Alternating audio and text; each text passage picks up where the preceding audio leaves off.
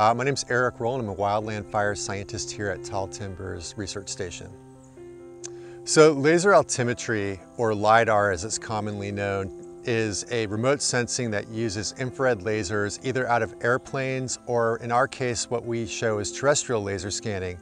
It's functionally just a laser being emitted from a laser and then sends the signal out, bounces off of something, comes back. It's basically to get the range of the laser pulse. It's just the time divided by the speed of light. And that way you get a return. And the airborne LIDAR is fixed plane or in a helicopter. It's basically used to capture information over large landscapes.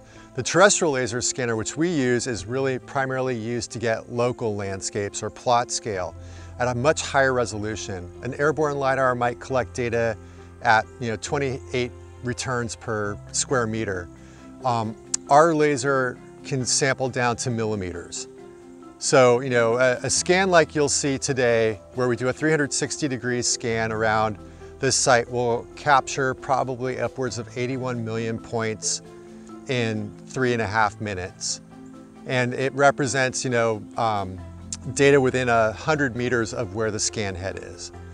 So lasers give you three-dimensional structural information that you might not be able to get in any other form.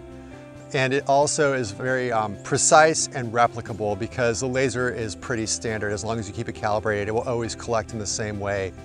And so that's how we collect the data, basically, to then turn it into derivative products that help us then look at what forest structure's like, what surface fuels are like, and then that is used as inputs into a whole litany of fire uses in terms of future fire behavior and next generation fluid dynamics-based fire behavior models, or even just for that, habitat.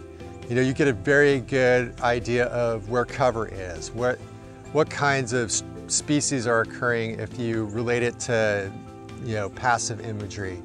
And so that's primarily what we're using the laser for.